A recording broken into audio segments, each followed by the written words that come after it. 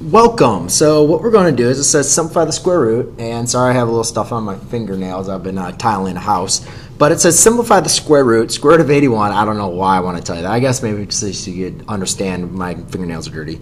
Simplify the square root of 81 and square root of 36. So, we talked about square root, we talked about the radical symbol and the radicand.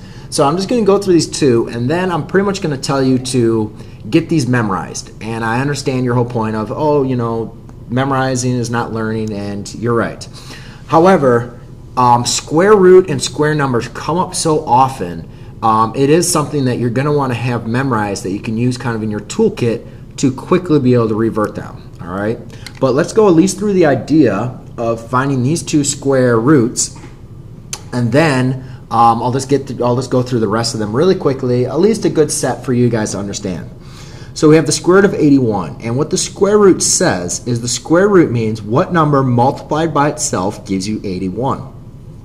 And the answer is 9. The reason why is because when I square 9, that means 9 squared, I get 81. So you can think of squaring and the square root as opposite operations. 9 squared equals 81. Square rooting 81 equals 9. So then let's look at the square root of 36. What number multiplied by itself gives us 36? Well, you can just think of ones that you know. 5 times 5 gives you 25. 7 times 7 gives you 49. And the square root of 30, but 25 and 49 are both behind, and you end up looking at 6. 6 times 6 is 36. So let's check it. Does 6 squared equal 36? And yes, it does. So what I want you to do is please just have these memorized. You should know 2 times 2 is 4, 3 times 3 equals 9, and to get a little dorky, I remember when I first learned my multiplication symbols or multiplication skills, the first thing I did to remember was I just had these all memorized. I don't know why. I couldn't remember all my multiplication or my times tables, but I wanted to have something to memorize, and these were the easiest ones, I guess, to do that because they're special, right? They're the same number multiplied by itself. And I don't have all of them memorized, but I think it's important that as a student, you at least get up to 15 times 15.